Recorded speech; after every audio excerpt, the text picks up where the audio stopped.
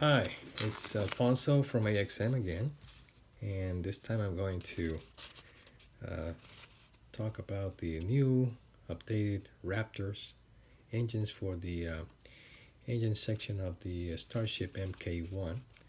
As you might know, I released the Starship model MK-1 like a year ago, and at that time I didn't have much of a reference in order to build the Raptor engines, although the pictures were quite overwhelming to replicate a little paper model of it. So I desisted and I made a very simple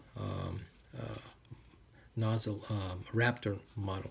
But lately I came across with more information, especially from a guy who is making very accurate, detailed drawings of the Starship models.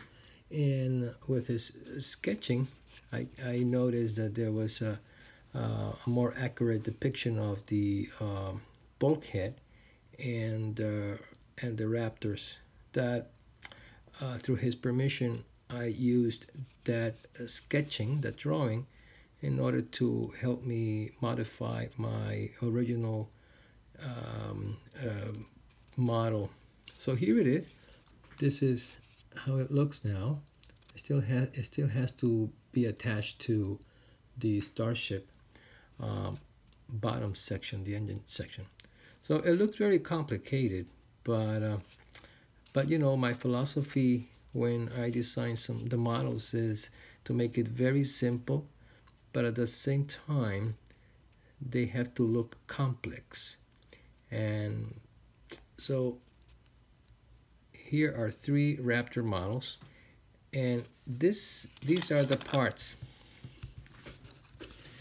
So here, this is the nozzle section for the three nozzles here for three Raptors. It's a back print, so once it's printed, you could see that they are colored on the inside of the nozzle. And look, it's so simple.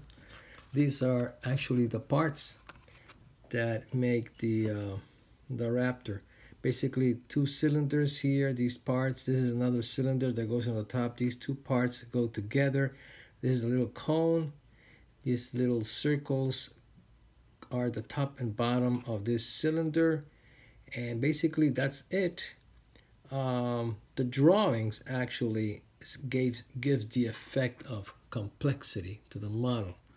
And here, these are the gimbal struts that have to be cut accordingly, and these are the little tubings that needs to be put together, and it gives the impression of a very, very complex model, but in essence it's quite simple, the design, and very limited number of parts that make the entire Raptor.